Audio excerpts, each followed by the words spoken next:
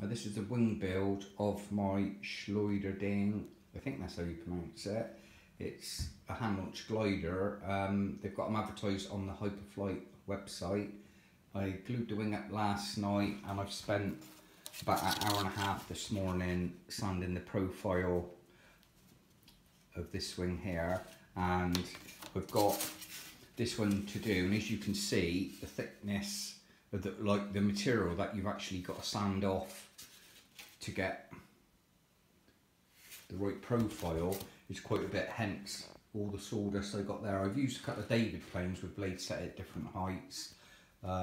This is just some bits that I made up, which is a bit of balsa, and then I glued some sandpaper on it, which I've had for ages and it works really well. I will take some more video once I've sanded this wing and I've joined them. I'm going to cover them and I'll take some more video as and when I'm building.